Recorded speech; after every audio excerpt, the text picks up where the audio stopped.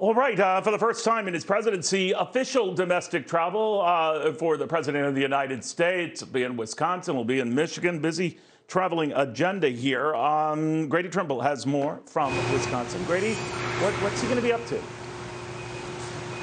Neil, one of the things he'll be talking about today is manufacturing, and I'll tell you, the manufacturers here in Wisconsin are happy to have the president's attention, and while he's here, they're trying to make the most of the fact that he's here. The Association of Equipment Manufacturers laid out top needs for the sector, including a business-friendly tax structure, an infrastructure plan, and equitable trade deals with countries like China. We're at Husco, where they make hydraulic parts and other components for vehicles. We talked to the CEO here, who says there are better ways to help create manufacturing jobs than the Buy American executive order the president recently signed.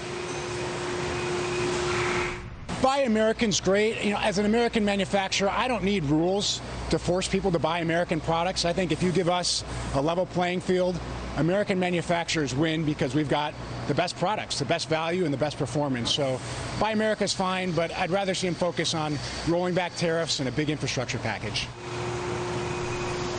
And Wisconsin actually added 3,900 manufacturing jobs during President Trump's term, despite the pandemic, where the overall U.S. economy lost manufacturing jobs. So they're hoping to build on that momentum here in Wisconsin and grow the sector even more, Neil, but also help other states who have seen a decline in manufacturing jobs. Neil? Grady, thank you very, very much for that. Grady Trimble reporting from Wisconsin.